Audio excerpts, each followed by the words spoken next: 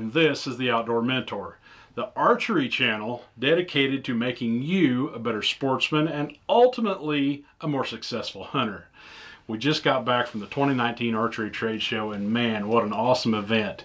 Join me as I, go through all the interviews, and we're going to have an awesome time. Don't forget to subscribe and ring the bell. This is an archery community, and it wouldn't be the same without you. Now let's get into the video. All right, guys, we're back in the Faradine booth, and welcome to the 2019 Archery Trade Show. I'm with Ryan today, and we're going to talk about a new version of the IQ range finding sight, the new Define. What do you got? What changed? So a number of changes for this sight. So last year we launched the Define. Groundbreak did really well for us, but we wanted to extend the range. 99 yards was the max distance range last year on the Define. So on the Define Pro, 150 yard range. Wow, that's out there. Yeah, that's a poke. Right, and then we also put it on 7 pins. The other thing that we didn't have on the Define last year that we wanted to incorporate this year was that we wanted to make sure that the retina lock system, which is what IQ is known for, is there, especially at those longer ranges. Make sure that you're not torquing, you get your shot square. Yep.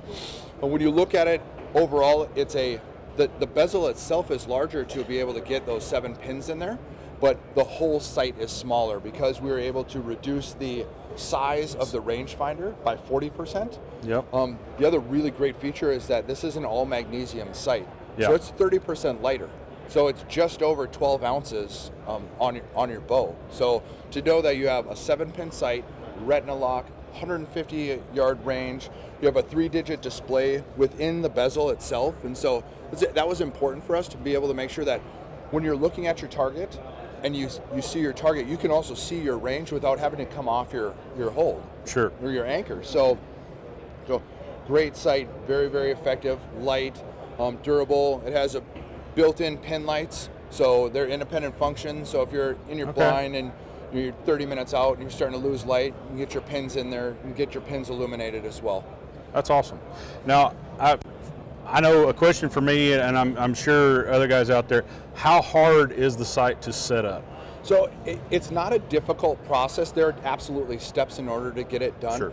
But essentially, every bow, doesn't matter who it is or what brand it is, torques or has some twist to it when it's at draw. Yeah. And so being able to adjust the riser to your setup to the sight itself, so there's a pivot point here, and then there's also a slide mechanism or rocking mechanism on the backside. So essentially what you'll do is you'll get your 20-yard pin dialed in, and then you'll turn on your visible red laser, and you'll see with the target, you'll see where your red laser is in comparison to your 20-yard pin, and then you essentially walk your red laser in by doing the left and right adjustments on the pivot pin, or you do the vertical adjustments on the bottom slide. And so it's basically bracketing. You check it, and you always have to check it at draw because that's when your bow is at torque. Sure. Okay. Sounds like an awesome new sight if you guys are looking for something, a sight and a rangefinder all in one to try to make sure that you're on target all the time. Check out this new IQ. What is the MSRP on this? $549.99. $549. Okay, so that's going to be top of the line, guys. Any questions you have, go ahead and drop it on down there. We'll try to get them answered for you. You can always go to faradineoutdoors.com. Thanks a lot, Ryan. I really appreciate the work we've done today. Thank you.